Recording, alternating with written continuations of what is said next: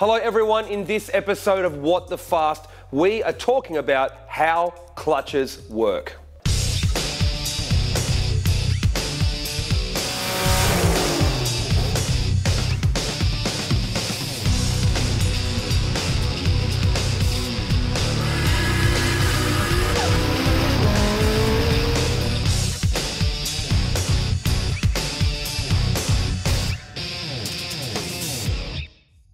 Now, as a car enthusiast, I'm going to assume that you know how to drive a manual transmission. If you don't, I'm not really sure why you're here. But most enthusiasts prefer driving a manual transmission with a clutch simply because it's more fun. Whether or not a dual clutch or an automatic transmission is quicker or more efficient or better technology, most of us just like to drive a manual because we're in charge of the car.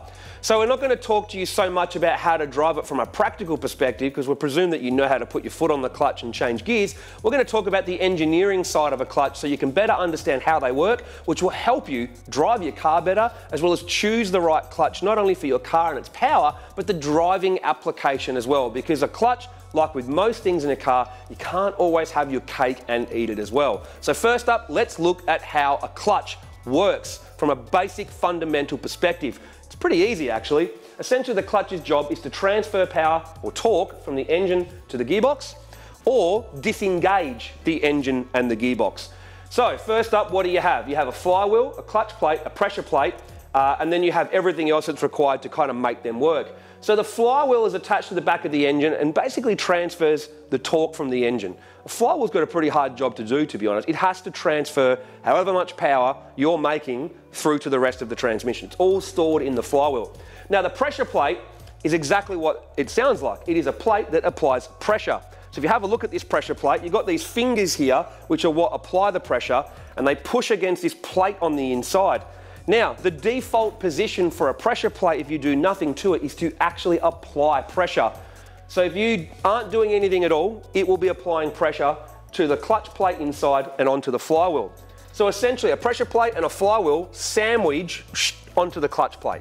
It's as simple as that. The more you clamp that clutch plate, or multiple plates, the more torque you should be able to transfer, until at which you reach a point that either A, the power of the engine is just simply too much torque for that clutch plate to hold, or you overheat the clutch plate, or you wear it down. Any of those things happen, no matter how much you sandwich it together, you might get clutch slip and the engine will spin faster than the clutch plate itself, because the clutch plate sits on the input shaft which goes into the gearbox. So you have an input shaft and gears and you have an output shaft. Now when you're in neutral, the input and output shaft are not linked. So believe it or not, when you're sitting in your car at the lights and you're idling and you're in neutral and you have your foot off the clutch, the pressure plate is actually clamping onto the flywheel and the clutch plate, and it's actually engaged to the input shaft, and the input shaft is spinning. That's why some cars, when you sit at the lights, especially like a race sort of transmission, you can actually hear the sound of the gearbox spinning when you're at the lights, because the input shaft is spinning when you're in neutral sitting at the lights. So when you put your foot on the clutch, put it into first gear, the input shaft is now connected to the output shaft, so therefore the gearbox is no longer spinning anymore. It's all stationary like the rest of the drivetrain, but the flywheel and pressure plate have been pulled apart, so there's no clamping force on that clutch plate. So let's have a look at it here now. Here's a flywheel, here's a clutch plate. It will sit like that, and the pressure plate will sit over the top. You bolt the pressure plate to the flywheel, and you can see the gap here inside the pressure plate is where the input shaft from the gearbox goes into that spline on the clutch plate. Essentially, it's just clamped onto material. It's actually very similar to your brakes. You have a brake rotor, which is like the flywheel. You have the caliper or the piston, which is like a pressure plate. And then you have the brake pad, which is like a clutch plate. All it is using frictional material and pressure to transfer torque between one thing and another. That's simply what it's trying to do. Now let's take a look at how it works in terms of the entire system. I said the default for a pressure plate is that it is forced up onto the clutch plate. It is essentially engaged as its sort of default position. So when you look at the system, you've got your pedal. Now your pedal pushes onto a clutch master cylinder, so basically applying pressure. That hydraulic pressure goes through the clutch line to the clutch slave cylinder. The clutch slave cylinder basically pushes a little rod that pushes against some type of clutch fork pivot arm. Basically, if you've done any sort of basic engineering, that clutch fork has to pivot against obviously a pivot point, which is sometimes attached to your gearbox on the inside, can be in various different spots. And then it pushes against the thrust bearing or throwout bearing, which sits on the fingers of the pressure plate. So this is the thrust or throwout bearing, or whatever you want to call it, and that sits on the fingers of the pressure plate. Now in a push style clutch, you will have the clutch fork will basically pivot and push against that bearing. The reason you need a bearing is, well, it's spinning, the clutch fork isn't spinning. That's why you need to have a bearing like this so it can spin. You can imagine this is spinning, the clutch fork is stationary. That's why there needs to be a bearing there. Now in a pull type clutch, it's the opposite. The clutch fork will pull away and the fingers will pull away to disengage. What's the pros and cons of a push versus a pull style clutch? Well, in theory, they just do the same thing. The way they force the clutch to disengage is either via push or pull, but a lot of clutch manufacturers will tell you to switch to a push type clutch, especially in the GTR, just simply because there's more options available for the different type of clutch combinations that you can build. So you'll find that a push type clutch is more common, but some cars do come with them from factory. Late model GTRs, WRX, they're a pull type clutch. So this thrust bearing will eventually be attached to these fingers in a pull type clutch and pull away, while on a push type clutch, the clutch fork is going to push against those. When it pushes against those fingers, the pressure plate moves away from the clutch and we disengage. Now when it comes to the clutch system, there's actually a lot of engineering and science behind all of this. You can change the diameter as well as the thickness of your throwout bearing, which will actually change the way the clutch drives, disengages, engages, and how heavy the pedal is. Where you have your pivot point can be adjusted. How long that clutch fork is can be changed. The size or the diameter of your clutch slave cylinder can determine how heavy your pedal pressure is. The length of the rod can be adjusted. You can change your clutch line from a factory rubber one to a braided one so it transfers that pressure better. Your clutch master can be a different size. It can have a booster attached to it to help with the pedal effort, and then your pedal itself, the pivot point for that can be changed, as well as also you can change the pivot point on there to get a different type of feel on the pedal. Why does this all matter? Well, a lot of people buy a clutch, put it in their car and go, I don't like this. It's too heavy, it's too grabby, it doesn't drive right. But a lot of the times it's not actually the clutch that's the problem, it's actually the way you've got your system set up. You might need to change the diameter of your clutch master and your clutch slave purely just due to the fact that you're putting a much heavier clutch in, but if you change those, you can actually make it easier to push the pedal. So your pedal pressure can be changed relative to the pressure plate itself. So you could have a 3,000 pound pressure plate, but you change the rest of your system and you actually change the pedal pressure. A lot of people don't realize that. You need to talk with the clutch manufacturer or talk with your mechanic to work out what the best thing to do in the system is so you can actually get the thing to drive properly. Even little things like you put a new clutch in, you go, oh, doesn't want to disengage all the way. Sometimes you need a slightly shorter or longer rod between the clutch slave and the clutch fork. You may have put the wrong throwout bearing in there. Happens in Nissans all the time. People put the wrong throwout bearing in and their clutch doesn't drive anymore, or it doesn't disengage, or it doesn't engage properly, etc. So you've really got to make sure the system for your clutch is done correctly and adjusted correctly to suit the way the car is going to drive. That is almost a whole other topic, but the problem with that topic is it really is dependent on your car, because there are different things that you can buy for different cars to help with that. So if you've bought a clutch that everyone has said is great and it's not working for you, there's a fair chance you just haven't got the rest of your system done correctly. Now, let's go back to talking about the clutch itself, which is what we're talking about in this video. So like I said, the flywheel is what transfers all of the torque to the gearbox, and the pressure plate and flywheel, which you can see here, they actually get bolted together. Now, what you've got to remember about that is the entire weight of the flywheel isn't just the flywheel, it's the flywheel and pressure plate together. That's going to be pretty important information as we move into the first topic, which is the flywheel. So the flywheel would seem like the most basic thing to talk about when it comes to a clutch, but it's actually not. And the main reason for that is the misconception that a lighter flywheel is always better. But I'm telling you right now, a lighter flywheel is most certainly not always better. And let me explain why. The flywheel and pressure plate together, as we know, are attached to the engine. So they are transferring all of the torque from the engine. Now, rather than saying torque, let's talk about inertia. So all of the inertia of the engine ends up in the flywheel and pressure plate. Now, if you can imagine, the heavier the flywheel and pressure plate combo, the more inertia it has. In other words, it's harder to stop it as you start to clamp down onto the clutch plate. because you've got to remember that the clutch plate is attached to the gearbox, which is attached to the tail shaft, to a diff, and then all of the wheels and tyres. So you have all of this inertia from the drivetrain, but you also have the friction of the wheels and tyres to the ground, which is affected by the weight of the car. So now you've got to fight the weight of the car, the friction, all of that gearbox and drivetrain essential inertia. You need to fight that with the inertia of the flywheel. Now, if you have a really light flywheel, think about it this way. As you start to put pressure onto the clutch plate, the inertia of the entire drivetrain and car is now trying to fight the inertia of the engine. So if you can imagine, if you have, say, 1500 RPM and you go to take off, all of that inertia from the drivetrain and the car is just going to go boom and pull down on that engine, make the revs drop and stall.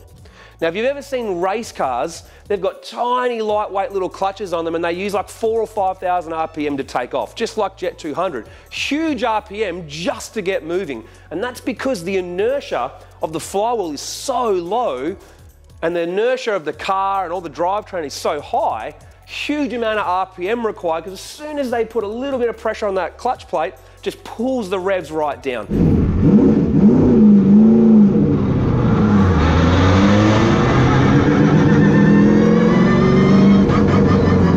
You have to remember, once the pressure plate is fully engaged over the clutch plate and the clutch is completely engaged, it's now all one system. So all of this weight of the flywheel and stuff only really matters during that transition. Now, the reason people want a light flywheel is they basically say you're lightening your drivetrain to give better throttle response, which is kind of true. If you have less inertia, essentially what happens is you have just better throttle response. The engine picks up easier, and it also actually brings the revs down easier as well. I don't know if you've ever seen a car with a mega light flywheel and you give it a free rev, the revs go up very quickly, but they also come down very quickly, kind of like on a motorbike. In a race car with dog engagement, that doesn't really matter so much, but in a street car, that can actually be bad, because when you go to change gears, you put your foot on the clutch and you go to change gears nice and casually, the revs actually drop too much, and you'll find the car will then grab again and be jerky to drive. So the reason why we want inertia in that flywheel and pressure plate is so that when you take off, you actually get a smoother engagement by having more inertia in the flywheel and pressure plate, because it's able to counteract the inertia of the drivetrain and the car itself. And same when you change gears, you can imagine you pull that lever, your foot's on the clutch, the revs don't drop as much. Try it, you'll actually see it. A normal road car, when you change gears, the revs don't drop very quickly. But in a race car or something with a mega light flywheel, those revs drop very quickly and make for a really terrible car to drive, which is why factory cars have a lot of weight to the flywheel and pressure plate. So a heavy flywheel, or I should say a normal flywheel and pressure plate, keeps the car really easy to drive. So all you people out there that go, I want a lightened flywheel for my Silvia for the street, no, you don't. It won't drive better. And then you're going to say, oh, but I'll get better throttle response. Yeah, but really, you're going to notice it? You're just not, right? In a circuit car, time attack car, things like that, where you want the revs to be able to go up and down very quickly for good response, you will notice having a lightened flywheel. But honestly, to get a really big improvement, you need to lighten the flywheel, the pressure plate, and all of the clutch plates, bring the diameter right down, and get yourself a proper dedicated race clutch. So don't always be quick to go and get a lightened flywheel. And that carries over to drag racing as well. We'll use our GTR as an example. We have not gone for the lightest possible clutch in our GTR, because when you go to launch the car from 8,000 RPM and you've got 4 drag radials on the car, as you start to release the clutch, same sort of deal. The lighter the flywheel, the more it's going to want to pull the RPM down and the harder it is to launch the thing.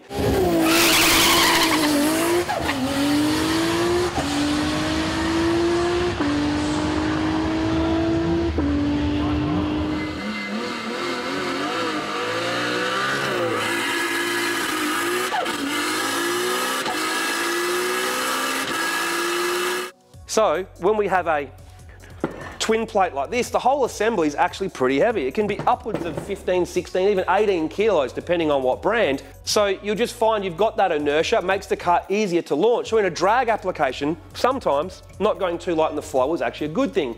But then you have to counteract it with the fact that once you're moving, you've then got more inertia to try and move, so therefore not as responsive. But with drag racing, your RPM and your engine speed is always going up anyway, so it's not as big of an issue as a time attack car where your revs are going up and down all the time and fluctuating as you go around different corners and things like that. So when it comes to your flywheel, you don't want to go out and lighten the thing and just go for the maximum lightness you possibly can, because like I said, The flywheel and clutch assembly in our GTR isn't really lightened all that much, but the one in our Silvia, our time attack car, is as light as possible. That thing is terrible to drive. You can't drive it on the trailer.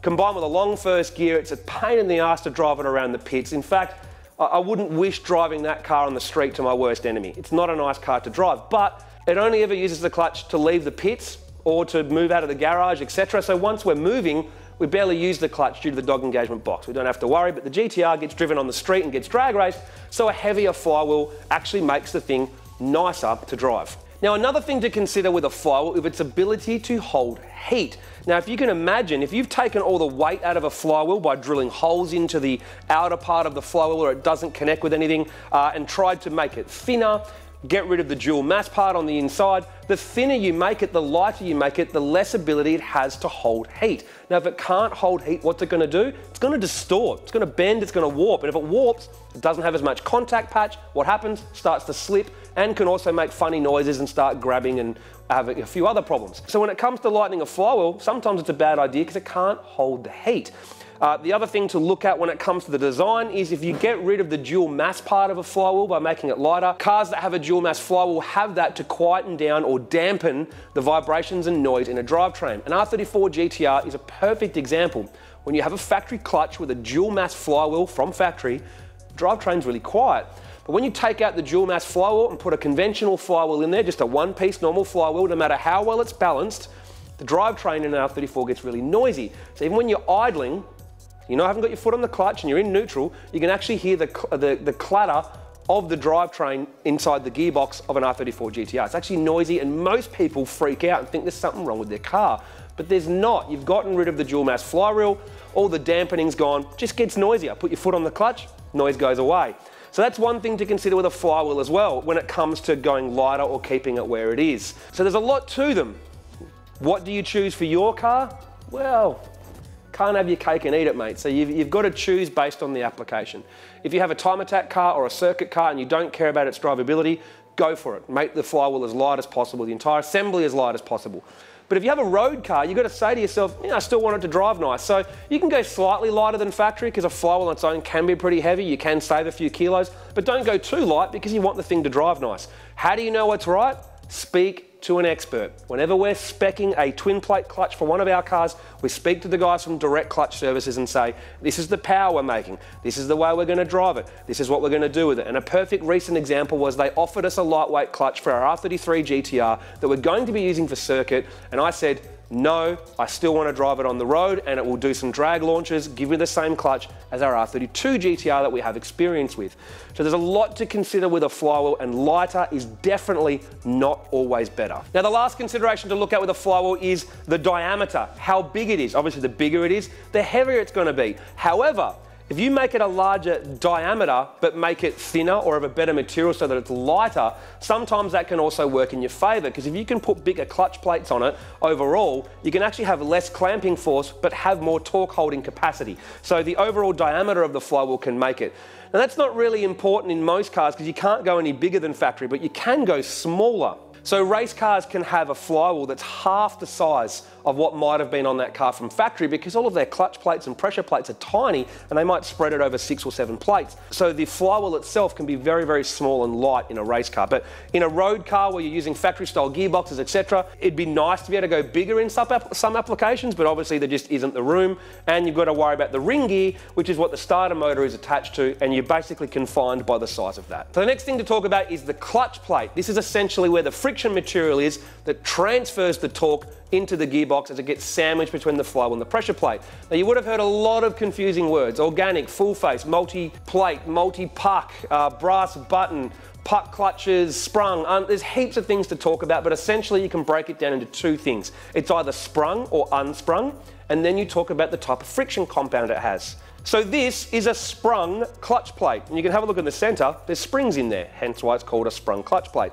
But what does it do? Well, the input shaft goes into here on that spline, and as you can imagine, as it starts to grab onto the friction material, these springs just take up some of the shock loading and dampen or smooth out the engagement of the clutch.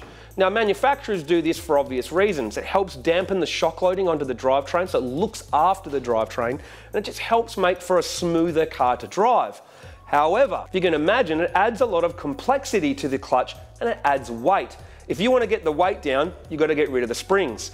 If you want to try and fit multi-plate clutches into your clutch assembly, well, you can't fit as many clutch plates in if you have this giant spring assembly, so obviously you need to get rid of that in a multi-plate clutch. And lastly, if you're going to be putting major shock loading onto the clutch, i.e. clutch kicking for drifting, then you want to get rid of these, because another thing that can happen is, if you can imagine, if a little bit of slack is built in, what can happen is once that slack hits the end of the spring, it then puts a lot of force as that spring binds up and can break this assembly.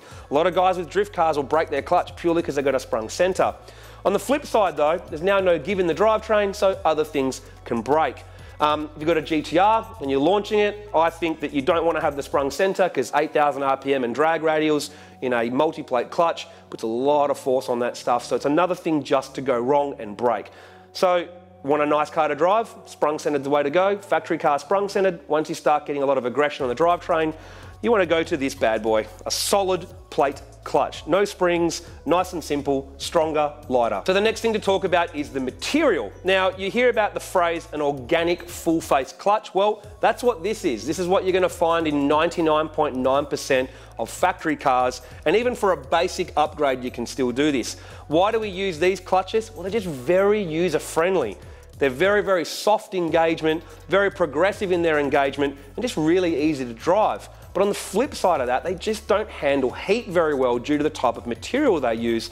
And they can warp, distort, break, etc., get stuck, fuse to the flywheel if you abuse them too much. So they just can't handle abuse as well as the other style of material, and they just can't handle heat. What happens if it gets hot? Well, it slips. You're trying to sandwich either side of it, and if that material, that friction can't get enough friction to hold, it will just slip in between the pressure plate and the flywheel. And what happens then? Revs go up, car doesn't go anywhere. The worst enemy of performance, clutch slip. So these are great for a factory car or a slight upgrade. For example, we have a performance organic full-face clutch in our WRX. We have it sprung so that when we launch it, we don't break the drivetrain as easily, but it doesn't make a lot of power, so this still works. As power goes up, that friction material isn't going to work. Then you start moving into things like cerometallic compounds or metallic compounds, ceramic compounds. Each clutch manufacturer is a little bit different in how they label it and the material they use. And the next step up from that is carbon. We'll get to that later. So when you hear people talking about a multi-puck clutch, this is essentially what they're talking about. You might have a 3-puck clutch. I've seen 4, 5, 6, 7, 8, 9, 10, 11, etc.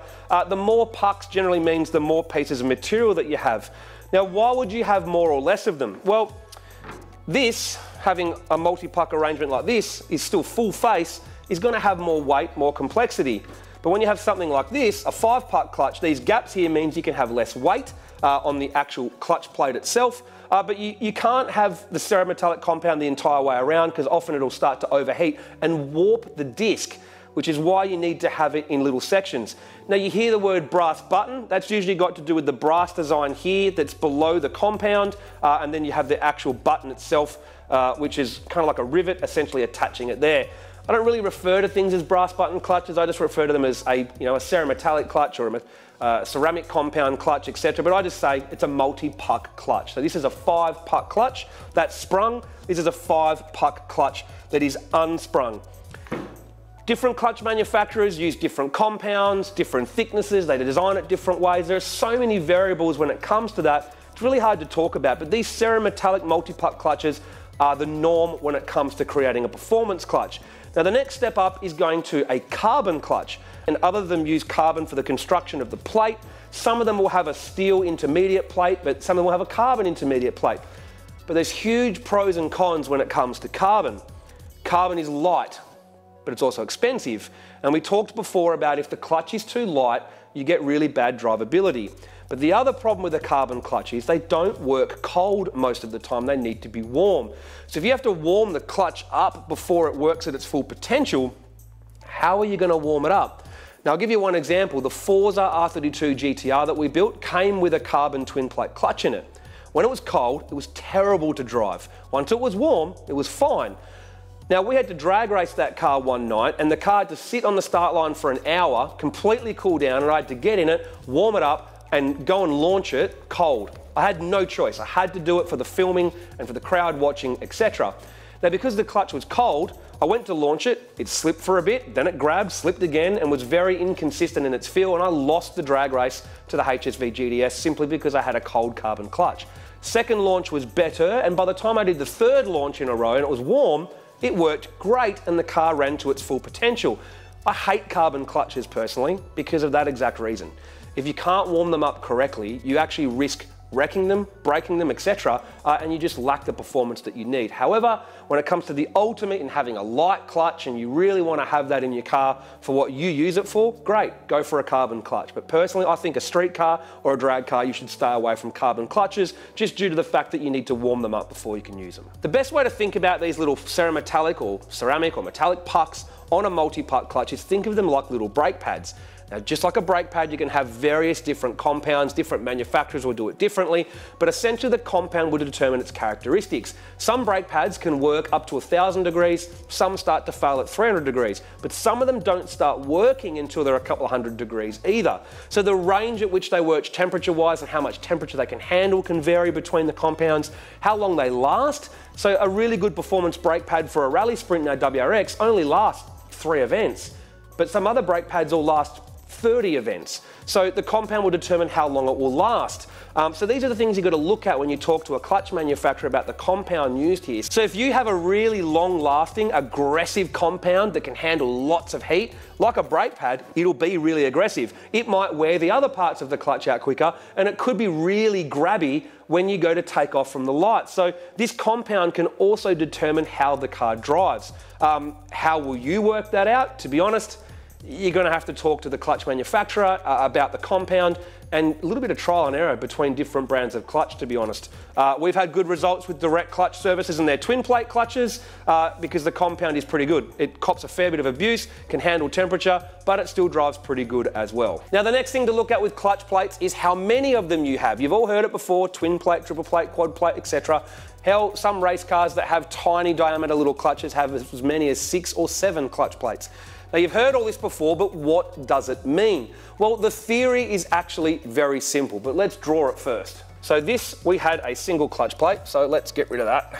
So you can see here, we now have 2 clutch plates, which are now attached to the input shaft into the gearbox, in between the pressure plate and flywheel, but now we need another plate, or an intermediate plate, so that the friction material on the clutch plate can act against that. Now, this intermediate plate is attached to the flywheel and pressure plate by little pins or shafts that stick out from the flywheel and hold it together. Let's have a look here. So we have a flywheel and these pins stick out. Not only do you attach the pressure plate to the top, so now what happens is we have the first clutch plate, we put it in like this, then we have an intermediate plate. That intermediate plate slides in, then we put on the second clutch plate, and now you can see here that essentially we've created another sandwich. So now our pressure plate slides on, and then our clutch cover, which has the fingers on it that apply the pressure, goes over the top. So what are the advantages of having a multi-plate clutch? Well, the theory is quite simple. We talked before that you can increase the amount of pressure or clamping force on the clutch to increase the amount of torque that it can hold. But the problem with that is the more pressure you put into the pressure plate makes it harder to push onto the clutch. So you just reach a point where the thing isn't very drivable. Now, what if you had the same amount of pressure, but now you had 2 clutch plates? Well, in theory, 2 clutch plates could hold twice as much torque, right? And they could also hold twice as much heat. That is the basic principle of it. Same amount of pressure, but you can hold double the amount of torque and double the amount of heat, which means it can cop more abuse and handle more power. You go to 3, in theory, could handle triple the amount. Now, that's just in theory, but when efficiencies kick in real life, it may not be exactly double. Now, a lot of twin plates, triple plates, etc., the theory is they drive easier, but sometimes they don't. But at the end of the day, it is all just a balancing act between how much heat it can handle, how much torque it can handle, how much it all weighs, and how much clamping force it has, so you can determine its drivability. Setting up a clutch is really quite complicated. So the next thing we're going to look at is the intermediate plate. This is the plate that goes in between the clutches inside a multi-plate clutch. Now, this one in our car has holes in it. Why? Well, for 2 reasons. It takes a little bit of weight out, but what it also does, kind of like when you have a cross-drilled brake rotor, it allows the gases, the dust and the material that comes out of the pucks on the clutch to have somewhere to go. They can actually dissipate more heat through the holes in this, which helps stop it from distorting and helps it last a little bit longer as well. There is still plenty of surface area to transfer the heat and transfer the friction over to, so that just helps out with that. That's something that the guys from Direct Clutch Services do on their twin plate clutch. So we've talked about the theory, but let's look at some real world examples about how changing things inside a clutch can affect the clutch's performance overall. In front of us are two Direct Clutch Services twin plate clutches that we've used in our R32 GTR. This one is an 8-inch diameter clutch. This is a 9-inch diameter clutch. Essentially, Direct Clutch Services worked out that they could make this fit in most of the applications where this would fit inside the gearbox, because quite often you have a restriction overall. Now, if you have a look at them here, you see the edge here, the distance from the ring gear to where the actual assembly of the clutch starts is quite big, but this one, that distance is used up better. So they're actually efficiently using up the space a lot better on this 9-inch version to the 8-inch version. So let's take off the clutch covers,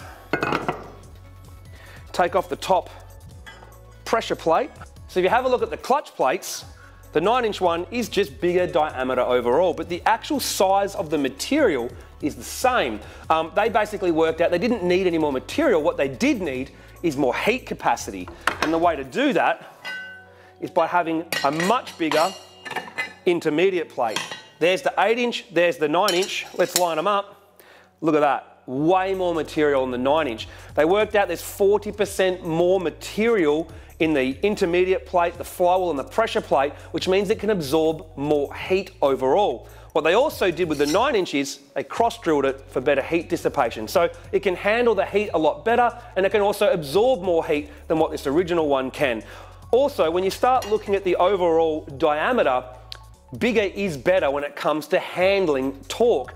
Now, when you see like an LS or a big V8 clutch, they're massive, and that's why they can get away with holding 1,000 horsepower with a single plate clutch. So by going to a 9-inch, it means you've got more leverage. Like a breaker bar, you have a long breaker bar or a short breaker bar. It's a lot easier to do it with the long breaker bar. So by having larger diameter pressure plates, larger diameter clutch plates, they can just hold more torque. So a 9-inch clutch overall, they worked out approximately 35 to 40% more heat capacity due to the bigger surface area, and they can also handle 35 to 40% more torque with the same pressure. So now the reason we upgraded from an 8-inch to a 9-inch clutch in our GTR is really quite simple. Well, one, we could, but most importantly, for the same amount of pressure, we have 40% more surface area to handle extra heat and a larger diameter clutch plates to handle more torque. And we're going from a 2.6 to a 3.2 litre, so therefore we need the ability to handle more torque. The other thing is we don't need as much increased pressure in the future if we want to handle even more power again. Now, like I said before, you can't always have your cake and eat it. There is a weight penalty by going up to the 9-inch. This one weighs 15 kilos in total assembly, while the 8-inch clutch is more like 12.8 kilos as an entire assembly. Are we going to notice an extra two and a bit kilos within our system on this GTR? Probably not. We're going from a 2.6 to a 3.2, so we're going to a larger crank and more mass anyway, so that little bit extra in our clutch assembly probably isn't going to be noticeable. But if you were going for every single last bit of performance, then you want to get the weight down. Now, if you look at race cars such as GT3 cars and things like that, these guys have, instead of an 8 or 9-inch clutch assembly, these guys will have like a 4-inch or 4.5-inch clutch assembly. Tiny little clutch plates in diameter, so they don't have as much inertia from their diameter as well as their weight, but they might have 6 or 7 of them in a clutch assembly. Like I said earlier, they're very, very difficult to drive. Pain in the ass, but super light. So once those cars are moving with paddle shift, etc., they don't use the clutch at all. So therefore, once they're moving, they don't matter. So they want maximum lightweight. Now, to put it all into perspective, our R32 GTR makes 900 horsepower. It's 1,550 kilos. It's all-wheel drive, got a 275 drag radial on there. So that's a lot of friction and a lot of inertia in that four-wheel drive drivetrain, big sticky tyres and the weight of the car. So the clutch has to handle a lot when you're riding it from 8,000 RPM plus to take off. Now, the reason some people have launch control is so they can build boost and build torque at a lower RPM, so the shock load from through the clutch isn't as bad. One reason to have launch control. But either way, you've got to transfer power and torque out of that engine into that drivetrain. You can imagine as you're riding the clutch on takeoff, there's a lot of heat being built up in the clutch. So having a 9-inch clutch with more mass and more material to take that heat is obviously going to be advantageous. It won't distort as much. It'll be able to cop the abuse and be able to do multiple launches, where something like a Nismo copper mix twin plate, beautiful to drive. However, one big hard launch with 1,000 horsepower and that thing is going to slip. It'll probably warp and it will never be the same again. So there's a lot to consider when it comes to choosing the right clutch, especially for something like a GTR, because even though that nice, friendly, expensive Japanese clutch might drive good and everyone says how great it drives, try do a couple of 9-second launches on drag radials and that clutch just will not cop the abuse. So that's why we choose the Direct Clutch Services twin plate, unsprung, twin disc, 9-inch in size, and this thing just works, and we've proven it with our GTR. So that leads us to our next real-world example. We have a 8-inch Direct Clutch Services twin plate clutch in Jet 200 as well, behind the SR20. Now, this one weighs 12.8 kilos, but the one in Jet 200 only weighs a little bit over 9 kilos. Essentially, we put more priority on trying to take the weight out. How did we do that? Well, the sections on the flywheel that we could remove, we essentially just drilled a hole through it. We took mass out of it. We used different clutch plates. We drew holes in the intermediate plates. We did everything we could to get the weight down on the clutch in Jet 200. Why? Well, it has a dog engagement gearbox, so once it's moving, I don't use the clutch for upshifts, and pretty soon when we go drive-by-wire, I won't use them for downshifts either. So we don't use the clutch really, except for taking off or going down gears. Now, when you go down gears, you're not putting a lot of load on the clutch because you don't have your foot on the accelerator. So therefore, it's not as much strain on the clutch anyway. So the flip side of that though, compared to our GTR, is Jet 200 is terrible to drive. If you watch us take out of the pits at World Time Attack, it's like 5,000 RPM to get moving. So in the real world, that mega light clutch is terrible to drive, but the lightweight helps with performance for time attack. And the reason you don't want a lot of inertia in your clutch for time attack is not just from accelerating. It's like when you want to down change the gears, you don't want a compression lock. You want them the engine to easily match the speed of the drivetrain. And also just basically, coming out of a corner at 4,000 RPM, sustained throttle, you stand on it, you want less inertia, so the thing will want to accelerate better. So for that car, it's all about performance on the track, but our GTR needs to be compromised to work on the street, and we want the inertia inside that clutch to help it launch at the drag strip. Like we said before, the more inertia you have inside that clutch assembly, the easier it is to take off, and obviously the easier it is to launch as well, but the flip side is the weight, which affects the performance once you're moving. So that's the whole point we're getting to with clutches here, is you can't always have your cake and eat it. You've got to work out how to balance what you need for your car. If you're all about lightweight because you want to go around circuit, well, that's that type of clutch. If you're all about drivability, it's this clutch over here. If you want to compromise between a car that you can drag race and drive on the street, that clutch is over here. And if you want one that's a compromise between time attack and street, it's over here. Just a massive balancing act between the pressure plate, i.e. how much pedal pressure you have, then you can do all the adjustments in your clutch master, clutch slave, pivot point, and even your throwout bearing to get all the leverage right to determine how hard the pedal is. So some more examples are these 3 single plate clutches we have here. This is a full face organic sprung centered. Like I said, this is probably the best in terms of drivability.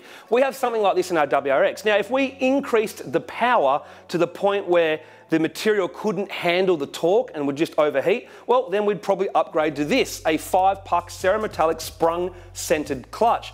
We would want the spring center in the WRX just to help soften the shock of trying to launch the thing and gear changes because the drivetrain is quite weak. Weight-wise, not a lot of difference.